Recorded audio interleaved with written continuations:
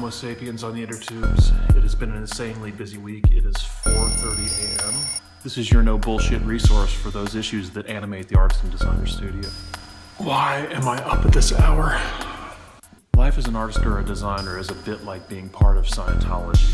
How? That's what we're going to discuss this morning. This is episode 8 of Studio Practice, and these are the things of which we shall not speak. So why am I so busy?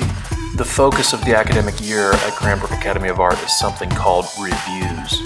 Reviews are a series of rigorous one-on-one desk critiques with the artist in residence. Reviews span 5 days. They begin at 9 a.m. and they end at about 7 p.m.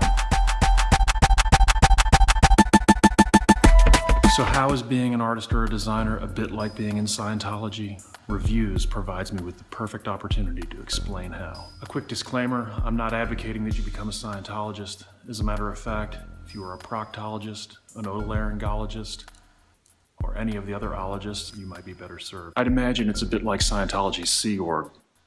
A big boat, specialized secret knowledge, sacred ritual, sacred rites,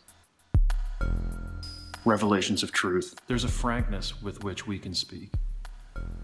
Interesting. But when two artists or designers enter into the studio and the doors are closed, there is a type of conversation that can take place that's not for the outside world. I often draw on the language of the Italian mafia as one of the best ways that I know to describe what we do. The expression, La Casa Nostra, this thing of ours,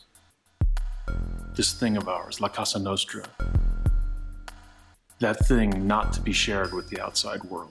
These are the things of which we must not speak. The simple truth is that there is a frankness with which we speak behind the closed doors of the studio that is to be vigorously protected. All right, let's take a look at some of the stuff that I have popping in the studio. Even when I'm slammed during reviews or traveling, I try to stay productive. I try to keep the actual process of work creation always flowing. Between reviews and meetings, at wrap-ups, I'm drawing. And here is the major point for this episode. The internal critical voice of judgment is a major stumbling block to artistic creation. You know, that little voice inside that rides herd and tells you what to do. Distracted drawing, distracted creation is an effective way of switching off the critical voice of judgment. What am I saying? Construct scenarios where the automatic process of creation switches off your critical voice of judgment, like drawing in a meeting. Any process of creation that can disengage critical thinking aids the designer or the artist. I want to be perfectly clear about this. Friedrich Nietzsche speaks powerfully to the toxicity of thou shouts. The goal of the creative act is a form of Nietzsche's wheel rolling out of its own center. When we are critical during the actual act of creation, we destroy this process.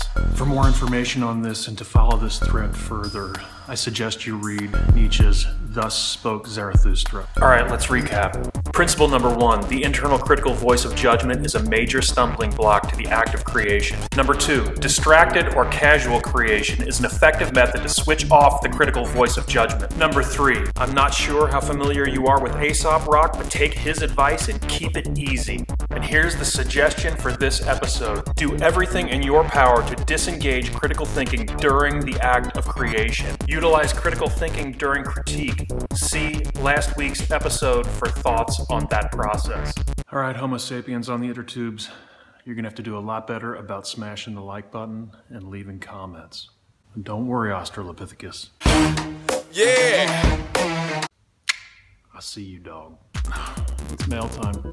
Don't forget to smash the like button, subscribe, spread the word on the podcast if you like what's going on. But do me a favor, don't be shy.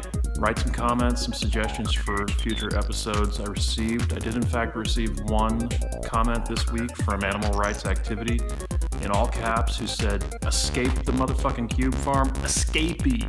So thank you very much, Animal Rights Activity, but let's get these comments popping, all right? The sun's coming up and I have another day of reviews, so I gotta go. Till next time.